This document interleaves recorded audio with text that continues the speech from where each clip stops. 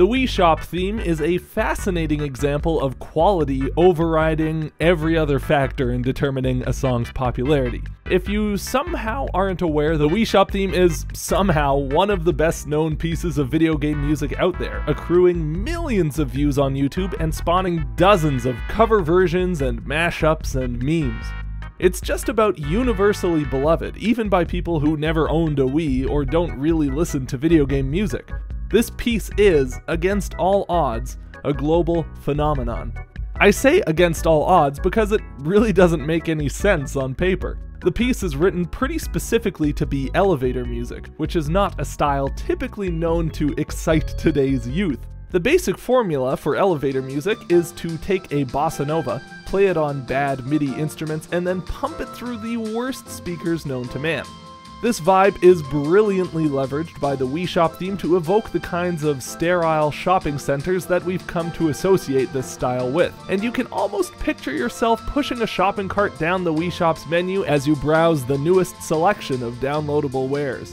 But more than just a clever choice of style, this piece is irreverent, funny, and brilliantly written, and most importantly, for my purposes anyway, a perfect showcase of the fundamentals of jazz songwriting.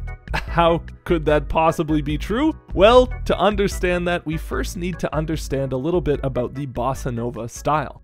Bossa nova is a genre of Brazilian music that emerged in the 50s and 60s, taking the Brazilian samba and slowing it way down for a smooth, relaxing feel.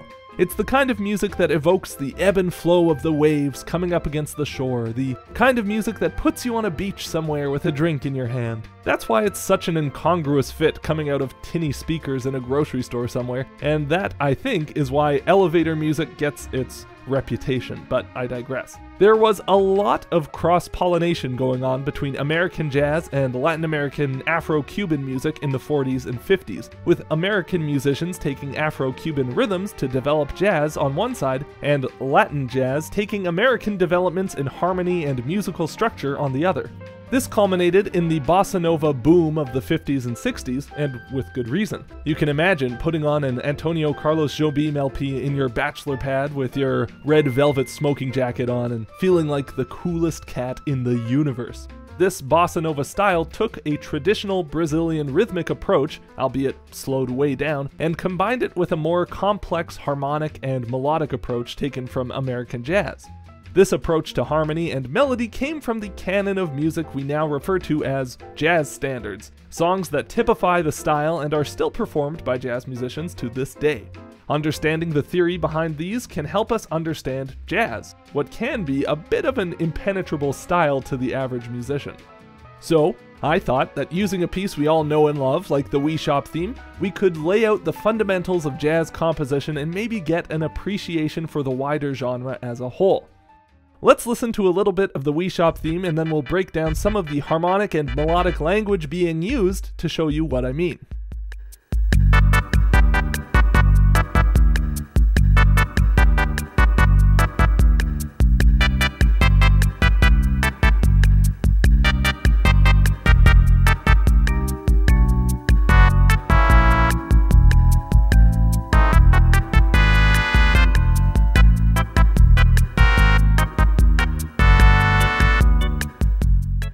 First, the upper extensions of a chord, the 9th and major 7th and 13th, can be painfully beautiful, and the healing sound of the bossa nova partially comes from the beauty of these kinds of notes. In particular, the sound of the major 7th moving down to the major 6th is just delicious. Tell me you couldn't sit here and listen to this on repeat for hours. The melody of the Wii Shop Theme is based around a simple motif that accesses the beauty of this movement. The melody starts on the 9th of the chord, an A note over a G major 7 chord, which already sounds gorgeous. This A note walks down the scale to the root, down to the 7th, and then resolves down to the 6th, in this iconic syncopated rhythm. The ending of this phrase gives us that juicy 7th to 6th motion, and it is just delicious. Also, the E note that we end on here works great, jumping up a 4th to hit that A again to start the next phrase. Leaps of a fourth in the melody always sound strong, to the point that without the underlying harmony, it might even feel like A is the root note here. But it's not the root note, and thanks to the underlying G chord, it takes on the beautiful color of the major ninth. This iconic rhythm and simple structure make this motif perfect for shifting through different keys too, which is an integral part of the standard jazz style. American jazz music of the 40s and 50s was in large part defined by a very specific harmonic approach that would string together a series of 2-5-1 progressions in different keys. A 2-5-1 progression is a way of resolving to the home chord of a key, and you can think of it kind of like how a joke is structured. The 2 chord sets the scene, the 5 chord creates tension, and then the movement to the 1 chord releases that tension and gives us a sense of resolution. You can think of it as an evolution of the classical 4-5-1 cadence, because that's exactly what it is. This harmonic motion from the 2 to the 5 to the 1 chord is so strong, and the setup punchline formula so good at establishing a key quickly, that you can launch yourself into a completely different key using a 2-5-1, and it'll work perfectly to get you there without any confusion. The biggest reason why the 2-5-1 is so perfect for cycling through different keys is the voice leading, specifically the way the 3rd and 7th of each chord move through the progression. And this right here is the key to understanding jazz harmony.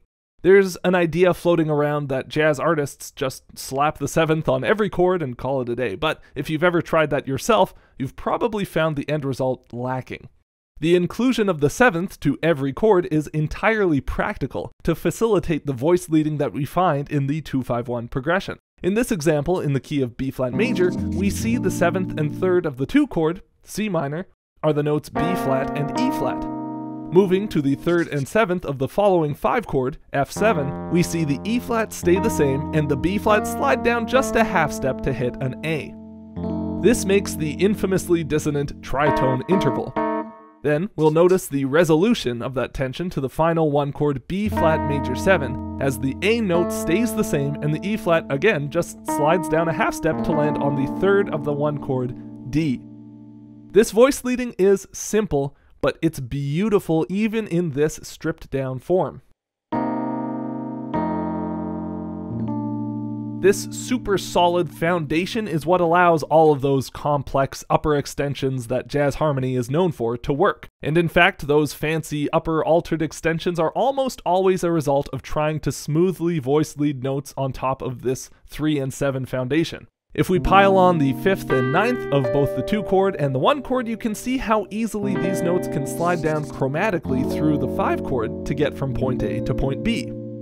This gives us an F7 flat 9 flat 13, but it's really not as scary to use these altered extensions as it might seem once you understand the point of them as means to an end. We'll see a Wii Shop example of this in a minute, hold on.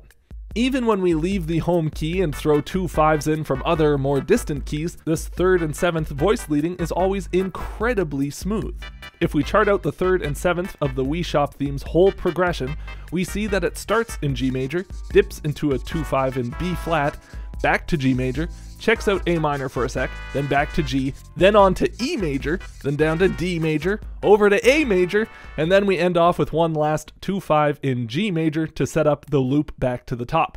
That's 6 different keys in 32 bars. Moving from the 4 chord of G, C major 7, to a 2-5 in the key of B flat, C minor 7 to F7, seems like it could be a really drastic departure, but it settles back smoothly into the key of G major just as quickly as we left. If we look at the 3rd and 7th of each chord, we can see why. The 3rd and 7th of C major 7, B, and E move down a half step each to get us to a C minor 7, and then the classic 2-5 voice leading that we went over takes over as this B flat moves down to the 3rd of the following F7 chord. Getting back to the key of G major, we land on a B minor 7 chord next, a tritone jump away from the F7 before it. Surely that would sound super jarring, right? No, it doesn't, because the A note can stay the same between the 2 chords, and the E flat note resolves down a half step to the 3rd of B minor D.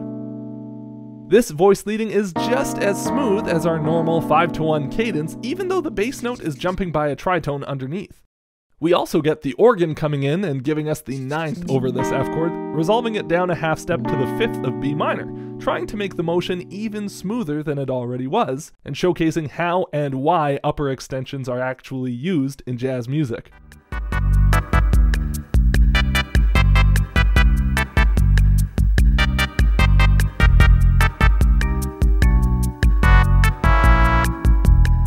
The final cadence of the first half of the tune, moving from A minor 7 to A flat 7 to G major 7, is also driven entirely by the voice leading. The jazz nerds among you may recognize this as a tritone substitution, a relatively common move in jazz standard harmony, to the point that I hear this middle chord as an A flat 7, even when the 7th of the chord isn't actually there.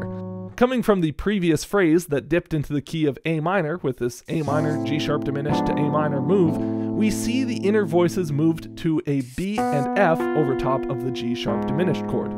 These resolve perfectly to the 3rd and 5th of A minor, the C and E notes that we see here, with the melody hitting the 9th on top.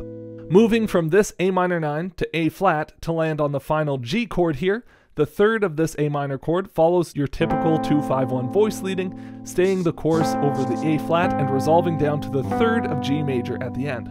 The 9th on top follows typical upper extension voice leading practice too, moving chromatically down to land on the 9th of G major at the end. But the middle voice, starting on this E, wants to land on the major 7th of G to get that beautiful G major 9 sound. And so, it walks up chromatically from E to F sharp. This technically gives us an A flat 6-9 chord as a substitute for our regular D7, and it sounds so hip.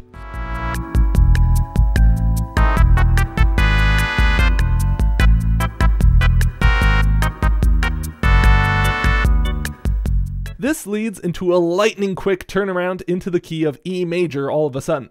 E and G are pretty distant keys, but this just goes to show you the power of the 2-5-1. From G major 7 to F sharp minor 7 to B7 to E major 7, you can see how the voice leading barely has to break a sweat to get us there on time and without any bumps. There's even a little chromatic motion in the inner voices giving us a B7 flat 9 in between.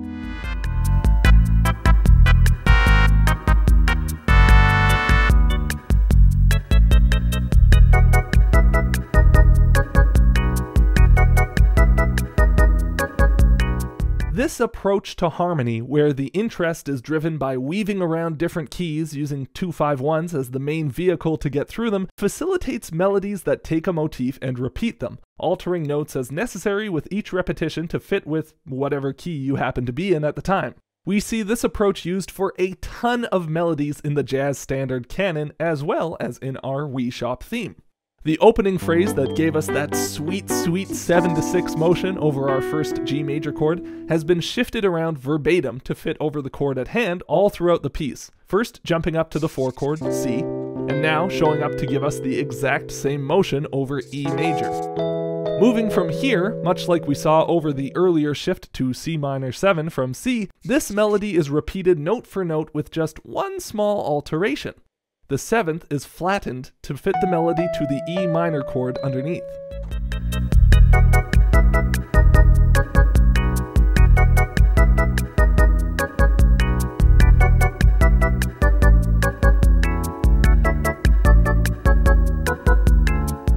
Rather than the beauty of the 7th resolving down to the 6th over a major chord, this new version showcases some of the voice leading inherent to the 2-5 progression below, spelling out the move from E minor 7 to A7 as we resolve to the following D major. Then we get the original major chord version of the motif shifted to start on the 9th of this D major 7 chord. There is really very little happening here with the melody. It's just moving around to fit the chords underneath. But with harmony this compelling, there's very little melodic development necessary to make the music interesting. A lot of jazz standards are written exactly like this, with one simple melodic idea repeated over and over, altered just enough to keep up with the shifting landscape of 2-5-1s in various keys. The composition is very much led by the harmony, with the melody playing an almost supportive role, completely the opposite of modern popular songwriting. After some similar twisty harmonic moves bring us to the key of A major, the final chord stabs bring back that iconic rhythm that opened up the piece in the first place, and set up one last 2-5-1 back to the original key of G, as this A major 9 shifts to an A minor 9. But this final D7 chord setting up the loop back is an interesting one. If you'll take a close look, you may be scratching your head as to how I could even label this as a D7 chord. There's no D for one, just the notes C, F sharp, and a B on top. That hardly looks like a chord at all. Well, as you know now from making it this far into the video, the 3rd and 7th from the previous A minor chord will want to move to the C and F sharp tritone for our 5 chord D as a way of creating tension to resolve neatly back to our tonic G major chord. This voice leading movement is so strong that even without the root of the chord in play, the motion of these 3rds and 7ths by themselves can imply the desired harmony perfectly clearly. The B note on top is held over from the previous A minor chord to make an implied D13 chord, a lovely way to resolve down to the 9th for the start of our G major 9 melody.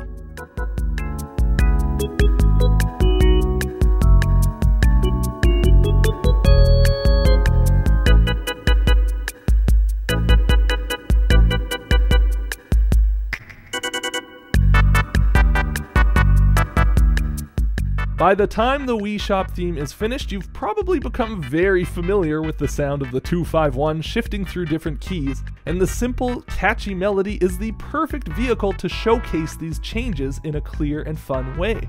Though you may be hard-pressed to find a jazz school professor who would admit it, this tune might be one of the best examples of foundational jazz harmony you could find, not just because it uses these fundamental aspects of the music and uses them with clarity, but also because it's inarguably one of the best written pieces in video game music.